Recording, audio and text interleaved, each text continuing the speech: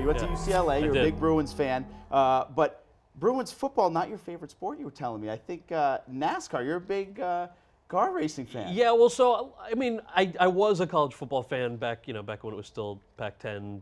10 years ago was probably the last time I've been to a UCLA game at the Rose Bowl. So embarrassingly sort of just moved away from. I'll still watch it every now and then, but I'm not as up to it as I have been. NASCAR, oddly, the last couple of years I've gotten really into. I'm a Jersey kid, so there wasn't a whole lot of NASCAR growing up. But in the last couple of years, really got into it, really liked the combination of the actual racing with things like engineering and physics that actually go into it, and then, the soap opera of the drivers sometimes beating the crap out of each other. That's always doesn't fun hurt. in the pits. Yeah. You got a favorite driver? Yeah, I like Logano a lot. I think the last couple of years especially, he's kind of come up into his own. He was this sort of young babyface driver that people weren't really sure whether he was going to last or stick around, and he has, and he's been doing really well.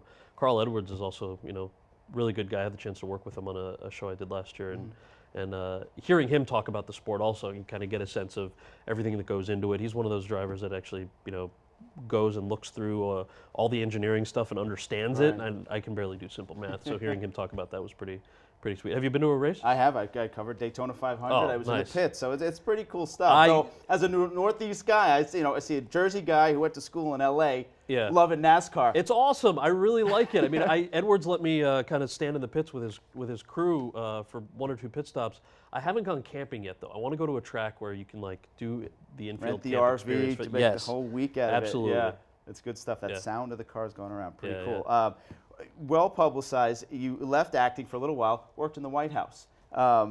President Obama, I got to ask you this. Obama took a lot of heat for his brackets that he put out. Anything, he's a big sports fan.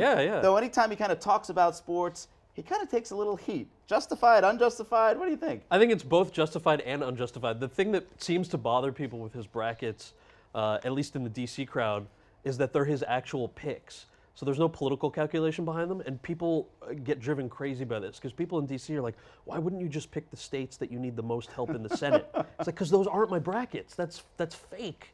So obviously on the sports side of it, he gets heat, but then from politicos as well, they sort of view it as, it's too authentic, which I appreciate, frankly. I think it's good he's making his own picks. Last thing, Harold and Kumar crash a sporting event.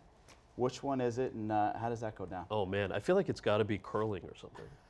They've got to crash something that, that could go easily serious. wrong. Yeah.